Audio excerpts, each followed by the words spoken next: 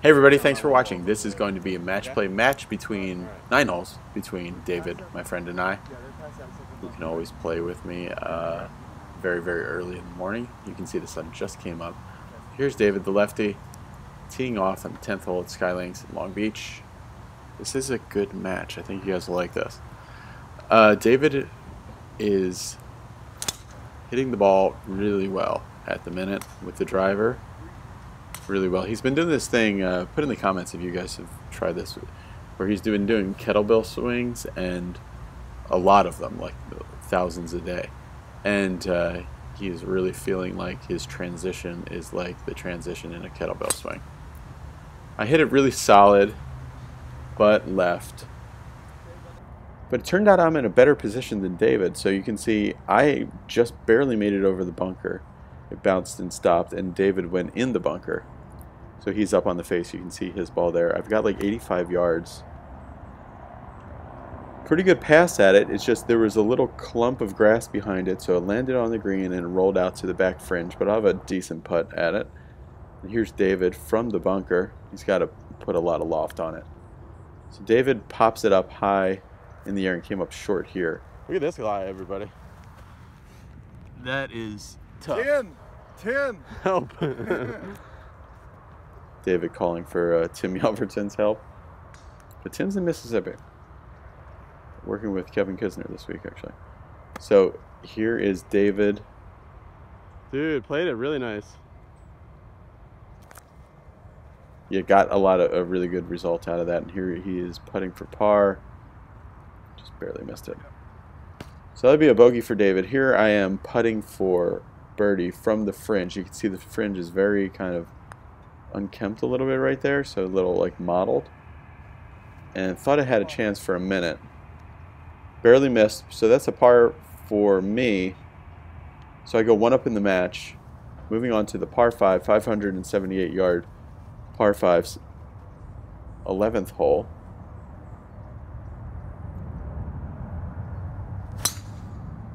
Hit it pretty solid, but it did leak out to the right just a little bit. It's in the fairway, but that kind of cut to it took a little bit off of it, but I hit it pretty solid.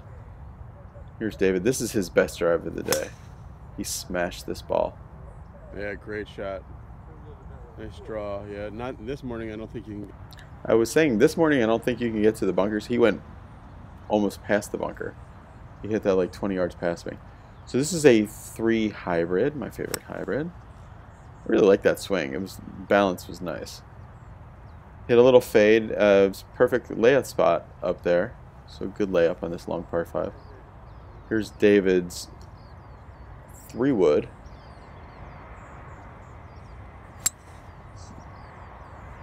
He hit it well. Straight end over that center bunker that you can see to the left of me here.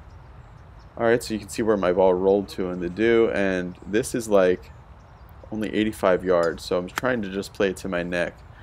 But you can see that little bit of layoff or like loopy kind of feeling. Awful. That was awful. Hit it thin all the way to the back of the green. That's gonna be a very difficult. That kind of shortens the radius to the lead edge, and I just slightly bladed it and hit it 30 steps. Oh no, I think like 20 some steps past the hole. So this is a long and very important lag putt in the match. David's in a good spot putting for birdie. So it's hard to tell because of the camera, but this really is far away. This is like a 60-foot something putt. And through the dew and all the footsteps and everything else, hard to judge. Really trying to focus on distance control and kind of the time and sound that the hit's going to make. And the other thing is too that helps me out a lot when on those long putts is to have my partner or playing competitor or whatever hold the stick, because I know generally how tall David is, so it just helps me perspective wise. So that hole is squared, 2 pars, so I'm 1 up in the match, going on to the 12th hole, par 4. Again, hit it solid, but that one I pulled left just a little bit. And there's trees up that left-hand side, and now I'm in a bad spot. Let's show the spot. That's where my ball is, right at the trunk of that tree. There's some grass clippings, quite a lot of grass clippings that have been thrown there. Then my ball's in. And here's David. Yeah, he just came from the inside out with a wide open face and blocked that into the 13th hole near the green of the 13th hole. 165, David? Yeah. Okay. That's why I have been walking around. David has 165 yards. He's got to play it over some trees. Lefty. This is the best iron shot he hit all day. This is so good. Sound was awesome. We got some good height on it, and the ball was quite above his feet. Drew back onto the green. So I can't really play for the green here. I mean, if it was a very important tournament, I could really swing hard at this and like maybe break my hand on the tree, but maybe I didn't want to win this match that badly. So I did get good impact onto it and ran it up short of the green. I'm in a good spot here.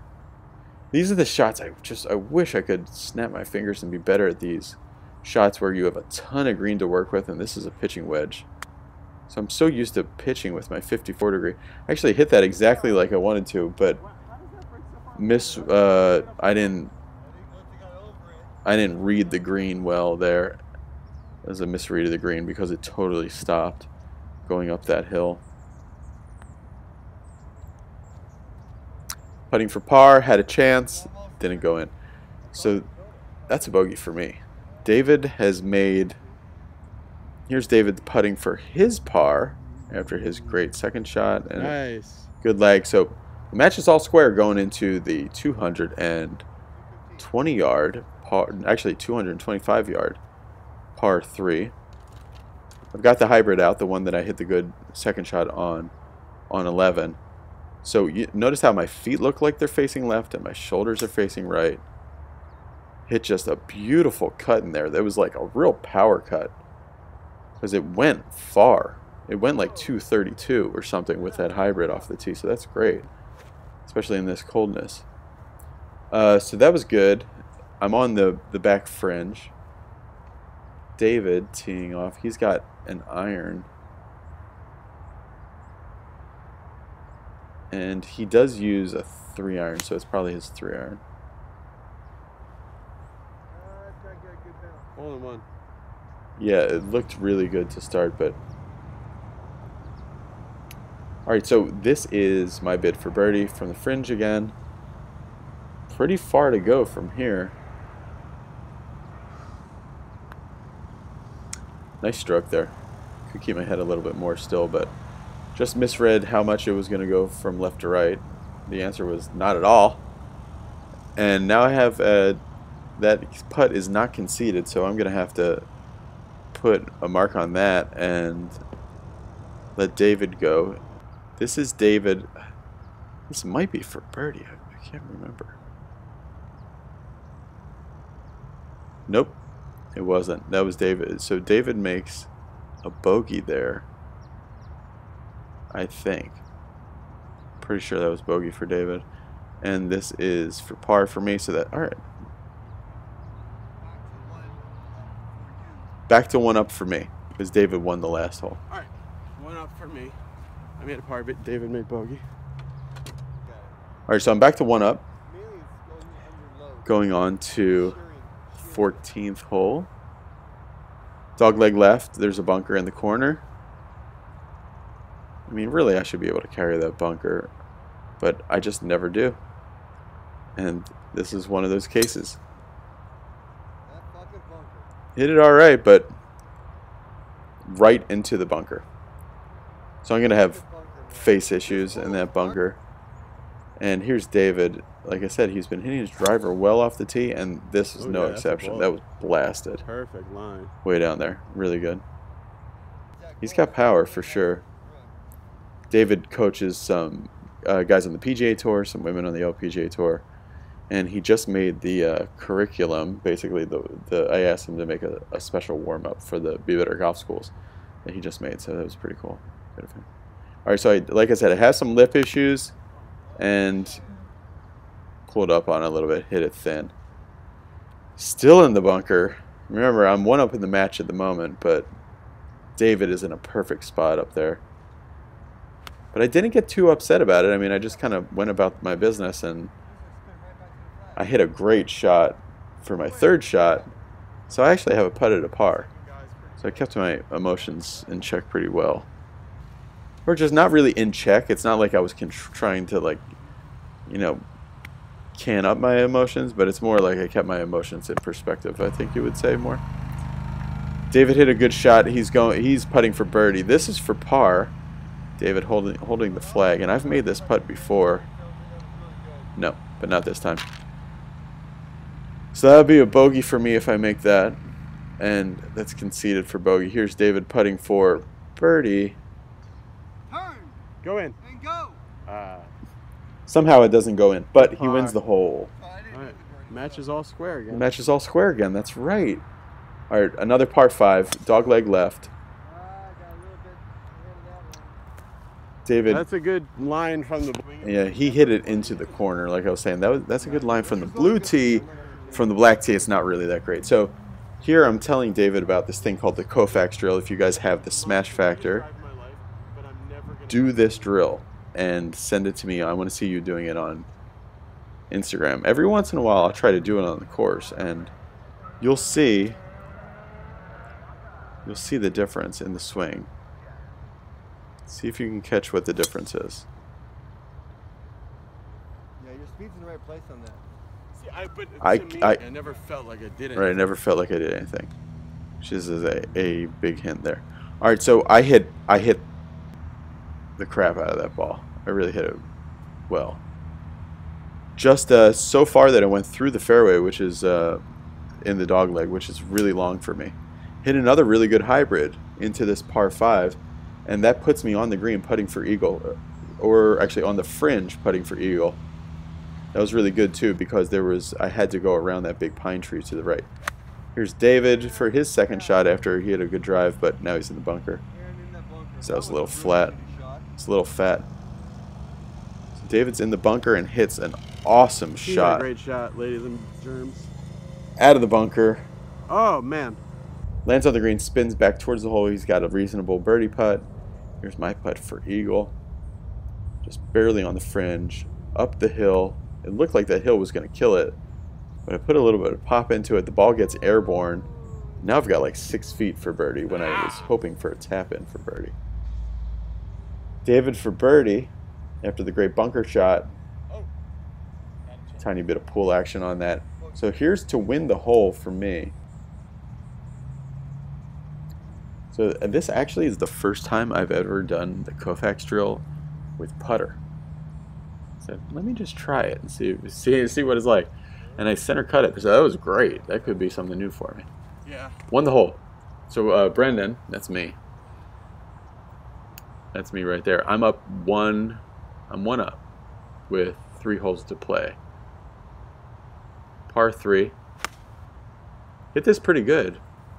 It just kind of climbed the ladder a little bit, probably added loft to it and impact, and it fell down a little shortcut, kind of a medium to long length lag putt. And here's David. This is 167 yards, I believe, because it's blue pin. Golf shot. That was like a range swing. Yeah, David's swing looked like it looked on the range, which is really good. But I also came up short and was actually even shorter than me. So David's putting. Both of us are using these Titleist AVX balls, which David is going to go trade in his Pro V1s for this ball. I think it's a great ball. It's the one I've been using recently. I don't know. I'm going to try it against my Srixon some more, but might be switching to this ball. I'm not sure. All right, so this is for birdie from pretty far away. And it just always looked like it was going to stop, but it never did. Now I have a downhill left to right putt, and I'll let you know that David and I both bogeyed that hole. We both missed those comebackers. So the match remains with me 1 up with 2 to play. I hit this really solid. And something funny was happened was I hit it so good and down the right side, which is like the power slot kind of, because there's dry grass there. You can get a big jump. And David's on the cell phone. You missed it. You missed it. he was texting or something and he didn't see my good shot, which is it's disappointing for me. Maybe connected to that is David hit a duck hook, didn't go anywhere. All right, so the flag is right in line with that tree that's right in front of David. Driver off the deck. Check this one out. Watch the ball. Whoa, mama! Whoa! Great shot. It like barely less than a whiff of a golf ball missed that tree trunk. Look out for that rebound. Good one. Look out for that rebound. I was thinking, gosh. All right, so I got 7-iron, choked up just a little bit. For some reason, I felt like playing a choked up 7-iron from this distance, like 152 yards. Kind of a shortest backswing and like really aggressively swung to the finish. So good. You're like, no fist bump. Yeah, I got denied on the fist bump there. That's the result, though. Hit it great. Here's David's second shot. I didn't put it close. You got par it, so par to push. Pull it out to win. All right, David says par to push and hold it out to win. So No chance to make my putt. he's giving me 0 chance of making my putt for birdie. He's just mentally thinking, okay, let me get this close and make his par. I'm one up at the moment. Love it. Hit it good. Great. Hit it really good. Good tight. Actually spun backwards a little bit. So this is David putting for his par. And really be important to make this one for him and just didn't get it there. So that's bogey for David. And this is my putt for birdie. This is to win the match. This putt right here to win the match. Let's see how I do. I'm trying the same thing here that I did on that other putt. Really get lined up well. I stroked that like an angel. It's really good. All right, so that's birdie. Really nice. All right, so I won that match. That felt great. And was happy with the way I putted and the way I hit my driver. A few other kind of loosenesses, but Yeah, quality long ones, good short ones. okay. So this is the 18th hole. So the match was over, but continue the golf. Hit another really good drive. That's a little like I would like to have a little bit more control right up at the top. That's still a little loopy or it's uncontrolled. Hit a really good drive to here. Had 7-iron in. Made an okay pass at it, but that was just fat. And watched it up high in the sky. It was headed right at the stick. Went in the water. So that was a pretty lame. I felt good about winning my match, but felt pretty terrible about hitting that in the water. All right, guys. So t-shirt contest time. I give away a Be Better Golf t-shirt every single vlog I put up. So you definitely want to be subscribed to the channel to have a chance to get it. To win a Be Better Golf t-shirt, all you got to do is subscribe to the channel, click post notifications, and then write some kind of comment. And somewhere in that comment, write the words, did all three. So if you say did all three and your comment, I'll know that you're in the contest. And one of you is going to win this really cool Be Better Golf t-shirt. Now check this out. This is really cool. This thing that I'm doing with Olin from Rockin' L&M Golf going on right here. 3-wood driver. I'm so stoked to put that on my club. That's gonna look awesome. Totally unique. So this is them, the Be Better Golf Rockin' L&M collaboration head covers. Totally unique, one of a kind.